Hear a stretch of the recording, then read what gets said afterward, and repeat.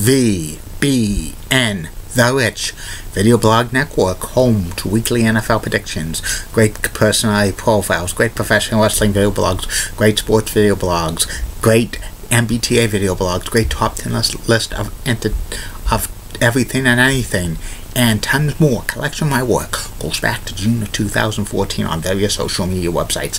RVBN, the only video blog on the internet that matters. Time now is 7:44 in the evening, Billerica, Massachusetts. It's about 68 degrees out under sunny skies. The sun's going to go down in about a half hour. Perfect summertime weather. We're going to repeat this again tomorrow in New England, but Friday the humidity starts creeping back up. It's summer, so you'll be being used to this heat, and the next few weeks is the hottest time of the year. Do you think we're going? Do I think we're going to get a heat wave? Yes. Do you think there'll be days like this? Yes. Because summer is like that. You have to have the mix of both. But it's better than shoveling snow. Some news to report on the RVBN Newswire. Next season, a NHL hockey player, if they come up to the NHL, has to play for a minimum of $650,000. That's a good raise. Also, the Ottawa Senators have re-signed Mike Condon to a 3-year contract extension to back up Craig Anderson, so that's a good deal. Reports out of Edmonton via Elliot Freeman of Hockey Night in Canada.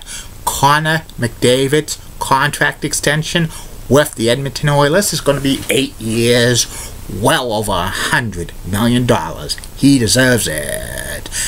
And the Boston Celtics have told Kelly Olynyk they're not going to bring him back next year. Kelly Olynyk's a restricted free agent. He played for the Celtics for 4 years. That's a little bit disappointing. I kind of liked Kelly Olynyk, but I think the Celtics are after big name players, Paul George and Gordon Hayward.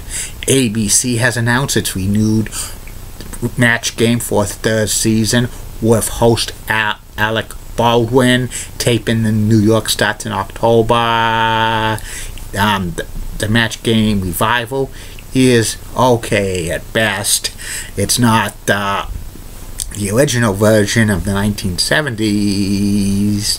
Alex is an okay host, but I think this could be the last year of it, because it's just, I think it might have run its course. But maybe it's getting good ratings in the 18 to 49 age range. If that's good if they have good ratings for the 18 to 49 range. That's key demographics that networks like in order if the show's going to be renewed or not. And sad news to report in the world of music. Singer Gary DiCarlo, who was part of Sha Na Na and a few other groups, passed away at the age of 75.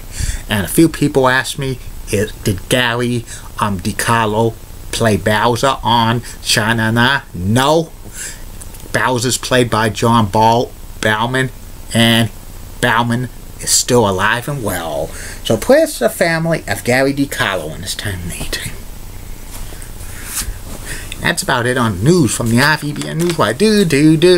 Be back in the fat last with my second and final video blog on the top 10 best NFL rivalries of all time. But first, hear this. Tomorrow on RVBN, 3 more video blogs for your entertainment. First video blog is my take on if NHL, NBA, and Major League Baseball contract should not be guaranteed. Second video blog, it will be about the Pac-12 network. And third and final video blog on that will be about top 10 best Major League Baseball rivalries of all time. Saturday, the personality profiles return, and next month, For some personality profiles I've been working on, Daniel Alfredson, Adam West, Taz, Wendy Nix, Melissa Stark, Steve Garvey, Alcy Core, Philip Rivers, BJ Armstrong, and a ton more. You gotta hear them. And a lot of summer residents, summer spots in New Hampshire. I'm back. My second and final video blog subject of the night is about the top 10 best NFL rivalries of all time. These are the best of the best of the best. And here they are. Number 10 on this list of the best NFL rivalries of all time, the Cleveland Browns versus the Cincinnati Bengals. This rivalry started back in 1968 when Paul Brown, who founded the Browns, went to Cincinnati and became the first head coach of the Bengals. The Bengals and Browns have played in the same division since 1970, and both of their games each year are very, very highly competitive. Even though the Browns, since rejoining the NFL in 1999, have stunk, it's like every time the Browns beat the Bengals, they've just won the Super Bowl. But the Browns and Bengals probably won't win a Super Bowl in my lifetime. Number 9 on this list of the top 10 best NFL rivalries of all time, the Cleveland Browns versus the Denver Broncos. In the 1980s, the Browns and the Broncos met 3 times for the AFC Championship. 1986, 1987, and 1989. Broncos won 3 of those games. 2 of them in Denver, 1 in Cleveland. John Elway made a comeback at the 4th quarter in the 1986 and AFC Championships game, and the Broncos won in overtime. And these 3 AFC Championship games were like classics, and it developed the big rivalry between the Browns and the Broncos in the 80s and 90s. Number 8 on this list of the top 10 best NFL rivalries of all time, the San Francisco 49ers versus the LA Rams. In the 1970s, the NFC West was dominated by 2 teams, the 49ers and the Rams. Through the decade of the 1970s, the 49ers and Rams were the only 2 teams to win the NFC West title, and they would have classic games. Usually those games met very important because whoever won those games probably would win the division, because the division back then were the Falcons and the Saints, and both teams in the 70s with those 2 teams stunk the joint.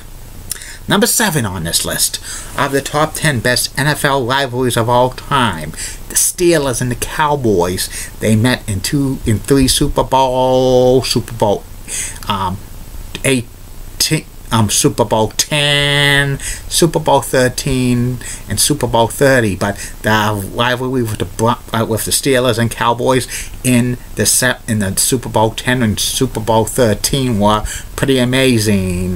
Steelers had an awesome lineup in the 70s with Frank O'Hara and Mean Joe Green and Mike Webster, and the quarterback Terry Bradshaw facing off against quarterback Roger Staubach and Tony Dorsett and a few others.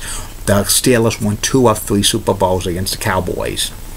Number 6 on this list of the top 10 best NFL rivalries of all time, the Cowboys versus the Redskins. The Cowboys and Redskins have had a rivalry since 1970, NFC East rivals, and many times over the 70s and 80s and early 90s. Usually these 2 teams were on top of the NFC Eastern Division, and both their games were classic during the regular season, and sometimes the regular season games, whoever won that series probably won the NFC Eastern Division title.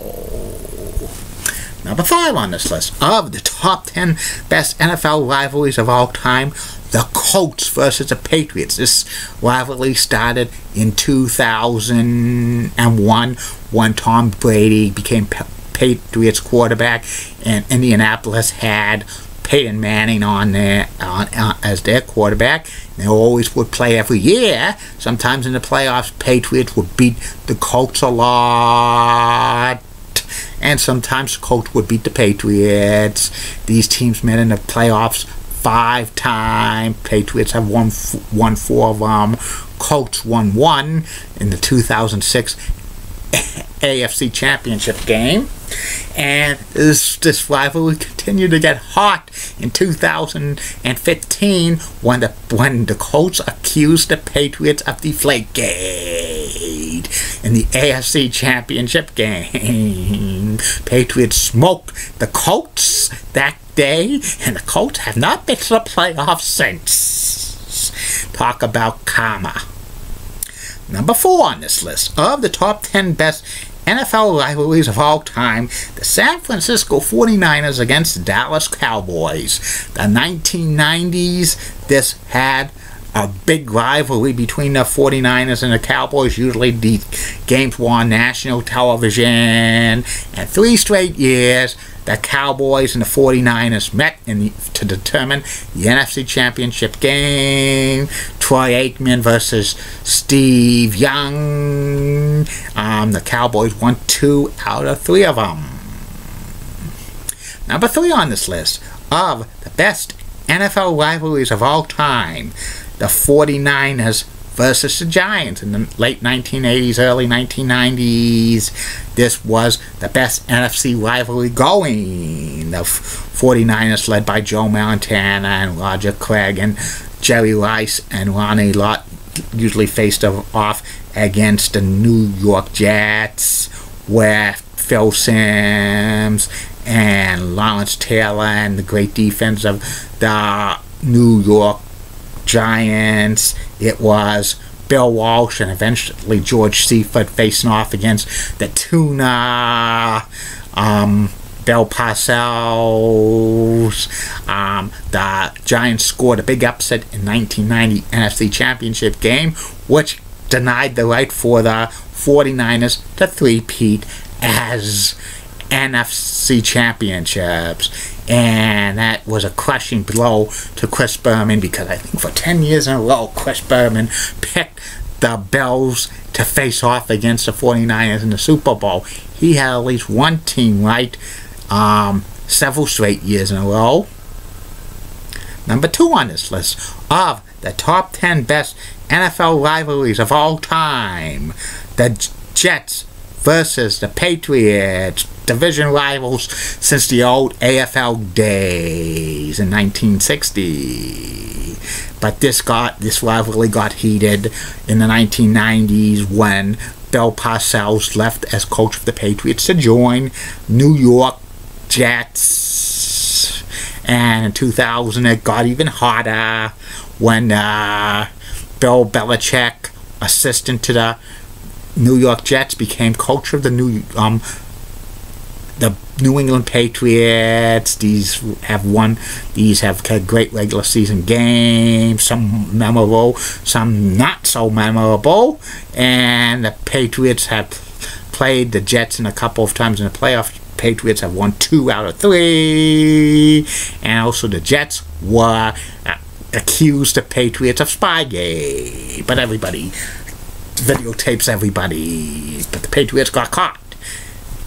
And number 1 on this list of the top 10 best NFL rivalries of all time, the Bears versus the Packers. This rivalry goes back to 1921, and every time the Bears face the Packers in the divisional game, it's like a Super Bowl for the Bears and the Packers.